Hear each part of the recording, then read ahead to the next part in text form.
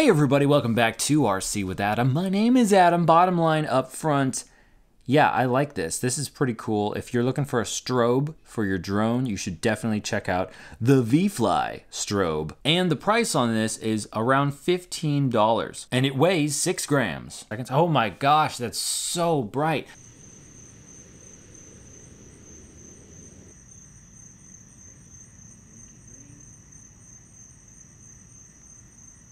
And that's pretty much all you need to know. Let's get started here. ViFly sent this to me to review. I did not purchase this, and I'm really glad that they sent this to me because I really like it. I love flashlights and lighting products, and that is what this thing is. And one thing I want to note, just to be very clear, I have not actually tested this out at night on an aircraft for a long duration of time. So this is essentially just my impressions of it, powering it up and trying it out indoors and testing it out outside a little bit. So this was designed to be stuck onto a drone, probably a photography style drone like a Mavic Mini right here, pretty much just stuck on. And the reason why it's designed for that is because it has a built-in battery, which is very cool. So you don't have to wire this up to anything. You could put this on a plane, on a drone, whatever, definitions of things. Anyway, I mean, really anything that you didn't want to have to wire up a power source to the strobe. So that is super cool. Now, before we get any further, I know what you want to see, so let's just look at the actual strobe itself and how it works. This is really cool. It has 3 different colors. It has white, red, and green, and let's go through those. So it has this button right here, and you just press it and hold the button for like, I don't know, 4 seconds. Oh my gosh, that's so bright. It looks probably not very good on camera right here on the tabletop, but it is stupid bright. So you have kind of like a double flash white strobe. Press the button momentarily, and then it will change to the next setting. So we have a blinky white light, and then we have a solid white light, and it is very bright. It's the brightest of all the colors. And then we have double blinky red, or double strobe red. Again, it looks really dark on this tabletop camera, but it's really bright. And then we press that again, we have slow blink red. Press it again, we have solid red. Press it again, we have double strobe green. Press it again, we have slow blink green. And then we have solid green. Press it again, it goes back to white strobe. Now, what you can do is you can just press and hold and it will shut it off. And then when you press and hold to turn it back on, it will come back to the whatever mode you had it left at. So that's really cool. So like say if you want a red light, so you don't like blow out your night vision or something, you could have it set to red and then it will stay on red. And it won't you won't have to cycle through everything to actually get to the setting that you want, which I think is really, really cool. It does come with 2 hook side Velcro sticky patches and then a soft sided Velcro sticky patch to actually put on the actual strobe itself.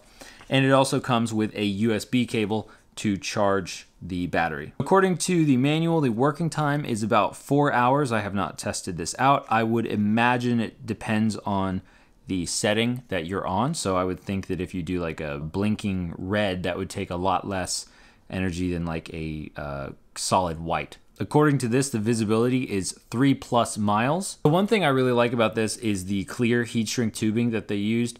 It is pretty thick and it allows the light to kind of like wrap around the strobe. I think that's a nice feature. I will say it would be nice if it was waterproof or water resistant. It looks like it's not, but you could probably easily just, you know, waterproof it by kind of plugging up the holes on the heat shrink on either side.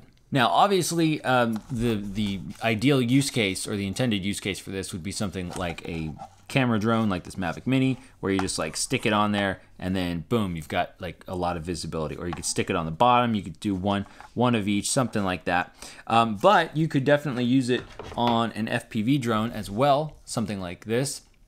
However, I would probably just go to the trouble to disconnect this onboard battery and wire it into the, into the flight controller electrical system. But I guess at that point, that probably wouldn't be necessary because you could just have other LEDs that could be controlled by the flight controller. So yeah, it probably makes sense to just keep it in this one unit and keep it nice and simple.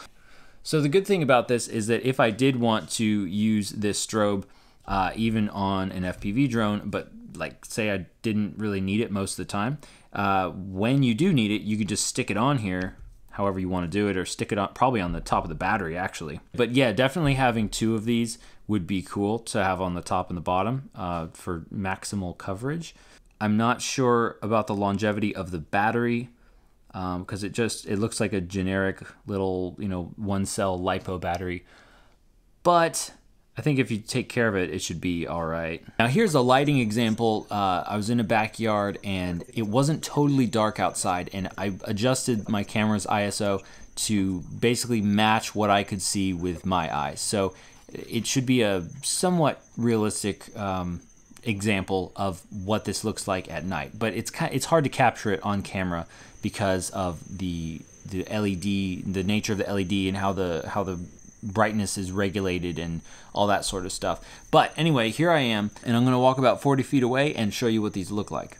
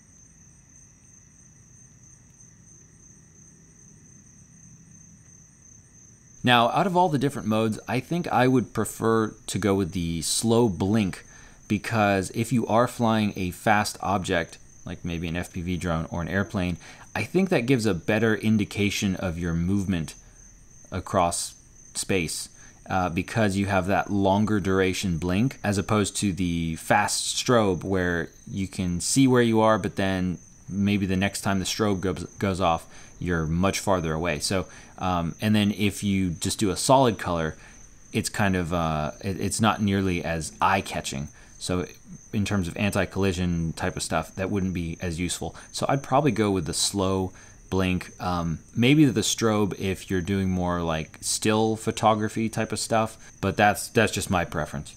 So if you are looking for a simple stick-on solution for strobe lighting, anti-collision lighting on your flying thing, definitely check out the ViFly Strobe. I'll have links down in the description to where you can purchase this and all that sort of stuff. Thanks for watching, everybody. I appreciate you. I appreciate your time. And I will see you again on the next one, except I won't see you. You'll see me. You'll hear me on the next one.